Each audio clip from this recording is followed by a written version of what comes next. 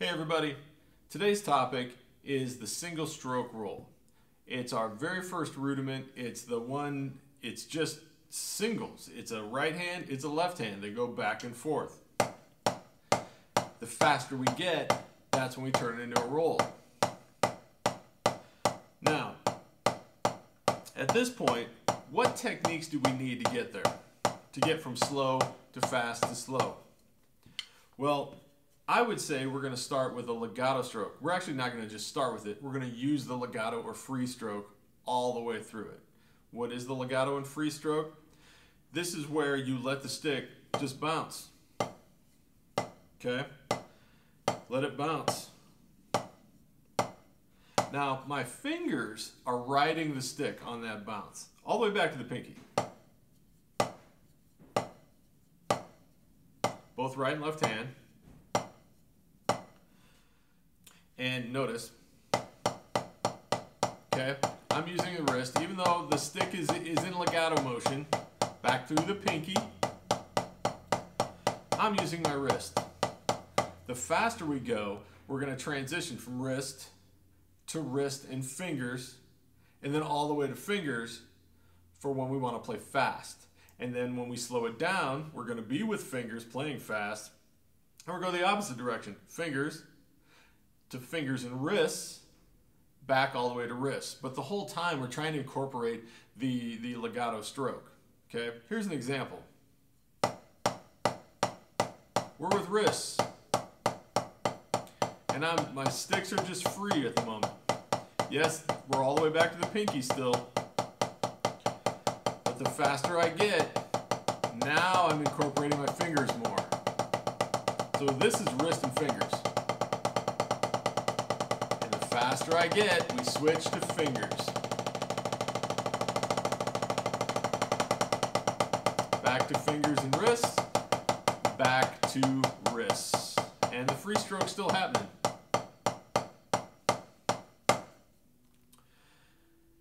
Now, I see a lot of kids when they first start this and they're still trying to figure out what technique is and how their hands move and how their fingers are incorporated and all that. They'll do this. Almost all of them will do this. They'll get latched onto the stick and then this won't change. I mean, they're latched on. They might not be white knuckling yet, but they're latched on and they start and, you know, it's okay. It's okay. And then they're beating the drum like harder.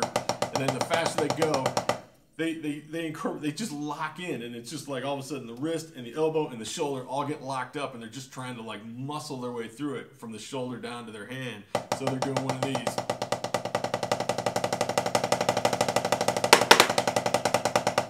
Okay?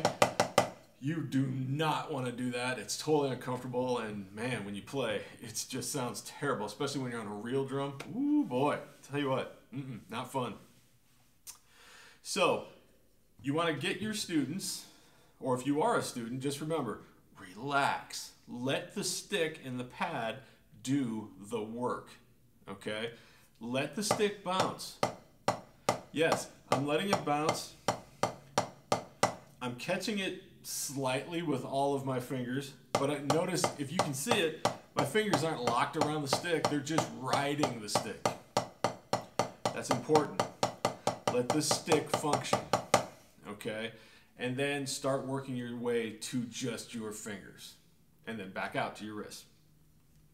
At this point, I would like you all, if you haven't already, please subscribe to the channel.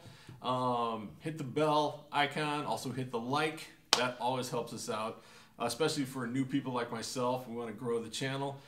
We'd love all the support we could get. So if you're new, that would be awesome. And for all you people that have returned and are hitting that like button, hey, thanks for coming back and supporting. All right, so how do you keep it even? When you're a younger student, you get a lot of this. This isn't so bad at this tempo, but then all of a sudden, and it probably has something to do when they lock their arms up, but all of a sudden you get this. This is even, and then pretty soon you get this. You know, it's kind of like lopsided, either all rights or all lefts. So how do we even that out? Couple ways to do this. First of all, be cognizant of what you're doing. Listen. When it starts to get uneven, back it off. Back it off just enough to where it evens out again. And then push it a little bit faster. Then back it off if you have to, but push it a little bit faster. You have to remember that with the rudiments, with drumming, with music in general, okay? When you're learning, what you're doing is you have to think of it as a marathon and not a sprint, okay? You're not going to just get it, all right? Sure, there will be somebody will throw you something later on down the road and you're going to be like, oh yeah, I can do that, you know, on drum set or whatever, or a lick on the snare drum or something, and you'll be like, yeah, I got that. But 9 times out of 10, you're going to have to practice just a lot, okay? And that's perfectly fine. Remember, if you hit a brick wall and you're playing, like you get to a place where you can't get forward, take a break and realize one thing. The wall is always breakable. Okay? Say that with me. The wall is always breakable. Now, it may not break in your first lesson. It may not break in a week. It may not break in a month. It may not break in a year. But the thing is, keep going. Keep working on it. Okay? Most things you'll be able to do fairly quickly. Okay? But even as a professional musician and teacher and whatnot, I still come across things every so often that take a while, okay? That might take 5 months. But you know what? As long as I stick with it and I practice it a little bit every single day, I always break the wall. Always.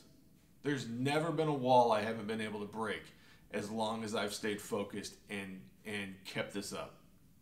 So remember, the wall is always breakable. Now, back to evening this out. So, listen.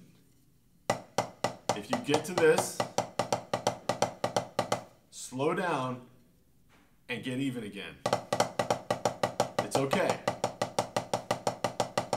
Then in a couple of days, maybe a week, you're a little bit faster, and you might get back to this again. Slow down, lock in, and try and push it. Okay, it's always very important to slow down, lock back in, and then push it again. One problem that I see a lot with younger students, and some older ones, is that the reason it's uneven is that you're favoring your dominant hand. Now, I'm right-handed. Most people are right-handed. But you favor your dominant hand. Left-handed people seem to favor their left hand. That just makes sense, okay? So I always try and tell students, especially the younger ones, can you get your pad or your drum or something in front of a mirror? Get a mirror in front of you, because when you're in my position right now and I'm looking down, I know, because I'm doing it on purpose, that my right hand is higher than my left. But when you look down, it's hard to determine that when you're looking down at it. But when you're looking at it from where you folks are looking, you can tell right away that my right hand is higher than my left. And probably for left-handed people, it would be this. The left hand is higher than the right. And at that point, it gets uneven when you get faster. It's just physics.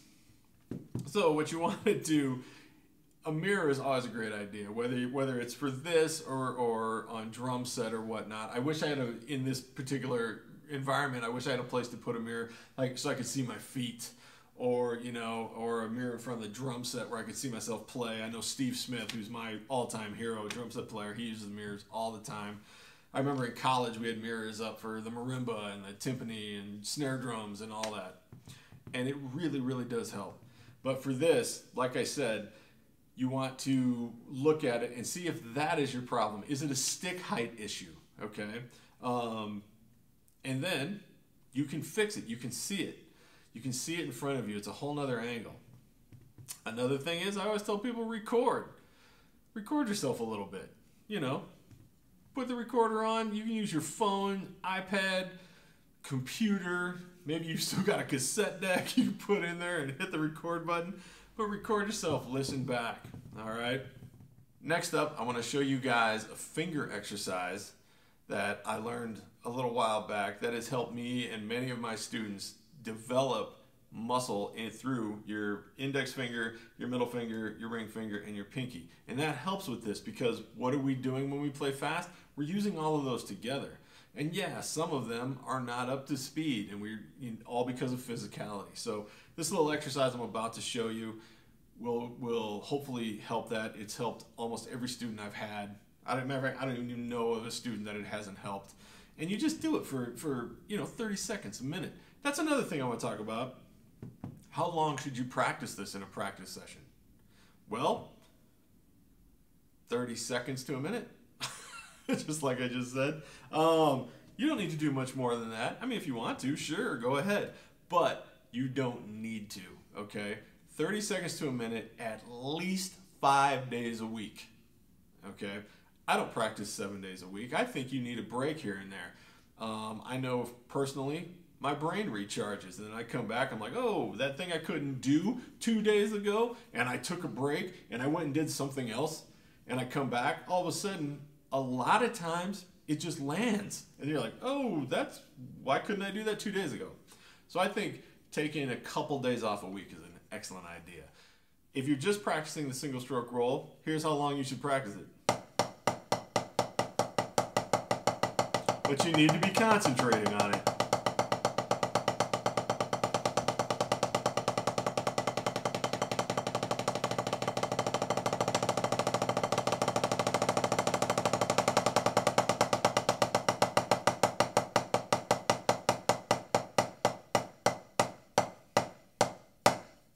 How long was that? Somebody in the comments, write down how long that was. I wasn't checking it, but I know it was less than a minute. Do that again the next day and the next day. But the goal is don't get it to where it's sloppy, where it's like choppy. That's bad, okay? So get it up to there. You hit that point where it gets ugly, back it off a little bit, try and push it, then slow it back down. On to the next day, all right? Same thing with this finger exercise you're about to see. It doesn't take that long, really, and you're just working, being cognizant of what your fingers are doing and getting them strengthened up. All right, everybody. So here's my finger technique, or my finger exercise, should I say. So you're going to want to hold the stick in its normal playing position, but if you see this, instead of holding the stick in the American grip, I'm going to hold it in this really bizarre position that I don't think we would ever play in a million years. But this is to gain strength throughout your fingers. That's solely why we do this. So I'm going to hold like this, and I'm going to use my index finger to move the stick around the thumb. It's holding on, but it's also making the stick bounce, okay?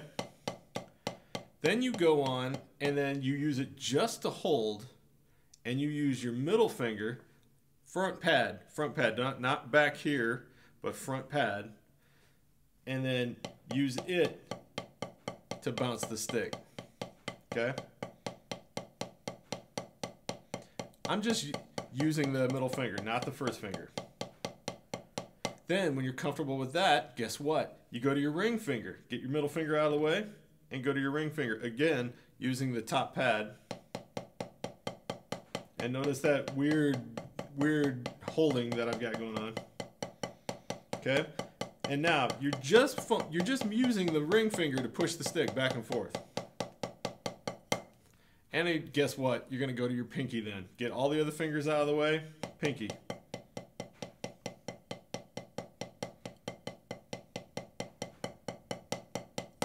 You do that right-handed, you do that left-handed. And then when you get good at it, you can make this really fast. I like to warm up with this exercise just about every time I get with sticks. And I do 8 on each finger from the index to the pinky and back. 1, 2, 3, 4, 5, 6, 7, 8. 3, 4, 5, 6, 7, 8. 1, 2, 3, 4, 5, 6, 7, 8. 1, 2, 3, 4, 5, 6, 7, 8. 1, 2, 3, 4, 5, 6, 7, 8. 1, 2, 3, 4, 5, 6, 7, 8. 1, 2, 3, 4, 5, 6, 7, 8. Stop. And you do that right-handed. You do it left-handed. And over the course of time, it gets really easy. Then all of a sudden, all those fingers are strengthened up and you can use them throughout all your playing. And it's really important. I hope you enjoyed today's topic on the single stroke roll. If you have any questions, please put them down in the comments section. Also, hit those subscribe and like buttons and hit the bell icon so you don't miss any content. And until the next time, I hope to see you in the next video. Take care.